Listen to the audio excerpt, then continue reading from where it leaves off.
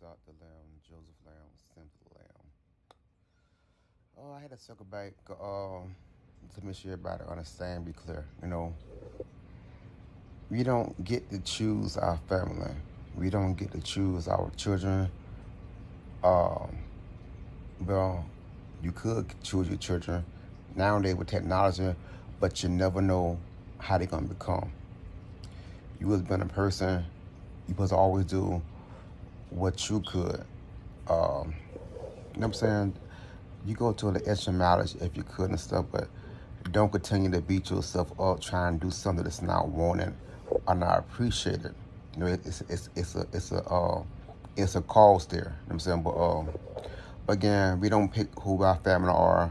We are family and who God allow us to be, or who He designed us to be in our bloodline.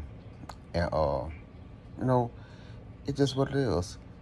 And you know, you can't choose. You know what I'm saying, but that don't mean that all your family gonna be the good two shoes with. I'll be your ace in the pocket. You know what I'm saying, you can have some people in your family you're not gonna get along with. That's normal. But because you don't get along with them, I guess what I'm trying to say that don't mean you don't love them, but sometimes you're gonna love from a distance. You know what I mean? But you ain't gotta be better than anybody, but you gotta love them.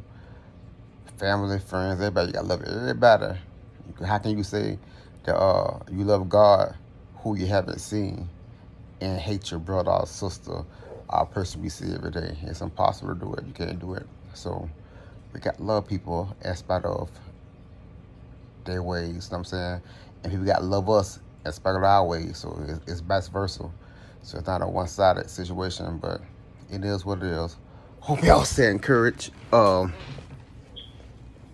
know, God will fix out the wild. But until He fix it, just like hanging there. Don't give up yet.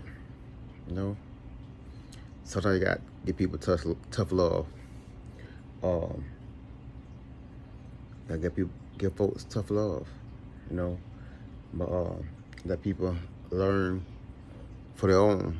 Even with raising your children and stuff, you can teach your children all you want to, and you can try to instill values in them. You can probably lead by example, all this stuff here. But everybody got to experience life for themselves. You know what I mean? So if you already experience certain things and you try to teach people to try to bypass what you went through and they want to go their own route, let them. Let them, you know what I'm saying? And just ask God to keep His hands of mercy and protection around it, to they don't get lost or, you know, get hurt while they doing what they're doing. But a lot been going on. But that's how you know something ready to break or something about to happen real good. When stuff start stirring up and start boiling and start cooking, you know something great about to happen. You know?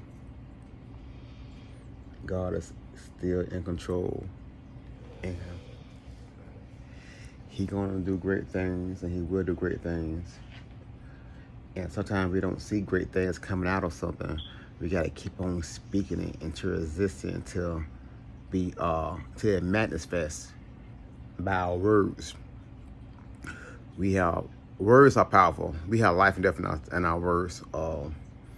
We have energy. We send out through words, vibrations. We send out verbally. So send out good vibrations. Speak good word. You know,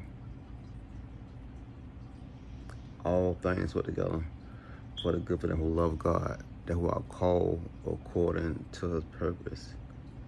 Some things we can't worry about. Some things we can't be dismayed about. Some things we just got to act right there, stay still and trust. And that's why our whole relationship with God. We got to trust, believe, and have faith. Faith is the substance of things hoped for and the evidence of things not seen. You might don't see it. You might don't understand it, why it's doing what it's doing. Our stuff is not the same. However, but we got to have faith that Jesus will fix it. after a while.